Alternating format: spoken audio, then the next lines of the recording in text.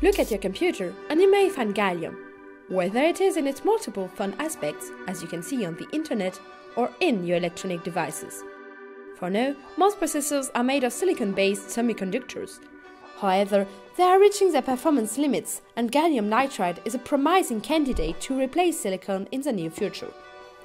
But let's leave our era and go back to 1875, the year gallium was discovered by Paul-Emile Lecoq de Boisbaudran. According to him, this new element had almost the same properties as eka-aluminium, an element whose existence had been predicted a few years before by Dimitri Mendeleev, father of the periodic table. Disagreeing with Lecoq's results about gallium's density, Mendeleev asked him to renew his measurement, which he did. Obviously, Mendeleev was the one who had been right. Gallium is famous for being liquid at room temperature. This enables one to mold metallic objects without being burnt, or make gallium bead like a heart with help of some sulfuric acid and potassium dichromate.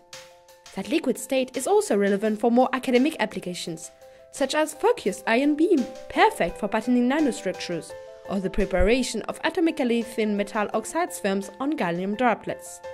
These were a few examples, but many other secrets lie beneath the heart of gallium.